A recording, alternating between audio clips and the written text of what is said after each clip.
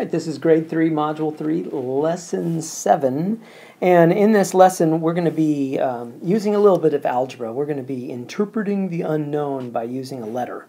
And we're going to be drawing a lot of tape diagrams in this video because tape diagrams are really useful for understanding problems that involve multiplication and division.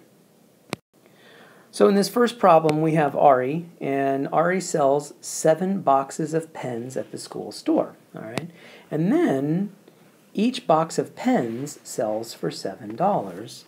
Draw a tape diagram and label the total amount of money that he makes as M. Okay, so the important thing is we've got to draw a tape diagram.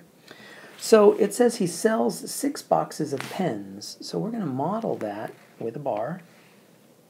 And we're going to cut that up into 6 equal-sized pieces because they're identical boxes of pens.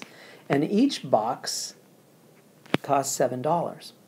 And so I want to know, the question says, what is the total amount of money? And we're supposed to use the letter M. And so that's the model, the tape diagram for this problem.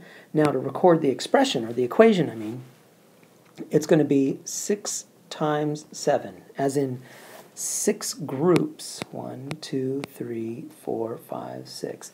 6 groups of 7, and that equals M. And then we can solve it. M is equal to $42, and that's the answer. Now, if we were to continue down here, each box contains 6 pens.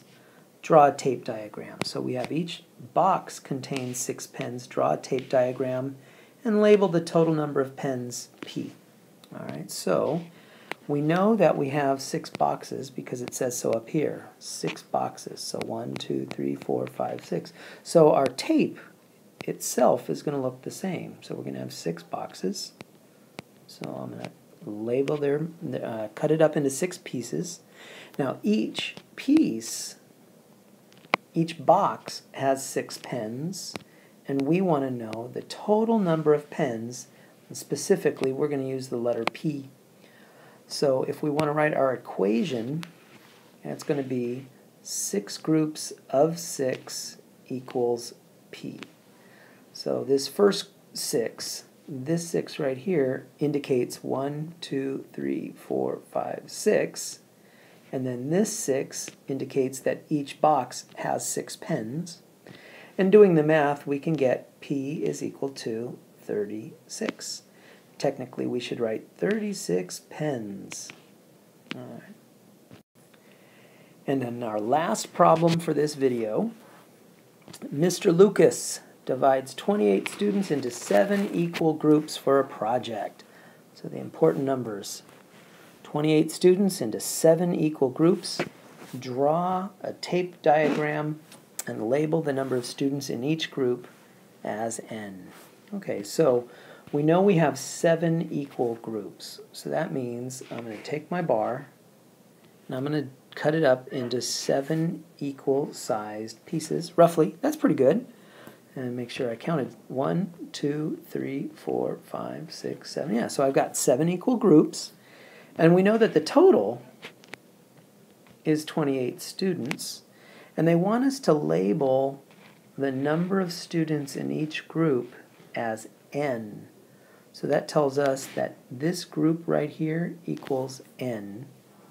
And so our equation is going to be 28 divided by 7 equals N, and then N equals 4. So there are 4 students in each group. 4 students in each group. And really, if we wanted to check it out, we could do 4 plus 4 plus 4 plus 4 plus 4 plus 4 plus 4 and do our skip counting. 4 plus 4 is 8. 4 plus 4 is 8. 4 plus 4 is 8 plus an extra 4. This isn't really skip counting. This is just repeated addition. And then we can do, well, 8 plus 8 is 16. 8 plus 4 is 12. And then when we add these two together, we get 28. And there is another way to verify that our answer is indeed 4 students in each group. And so that is Grade 3, Module 3, Lesson 7.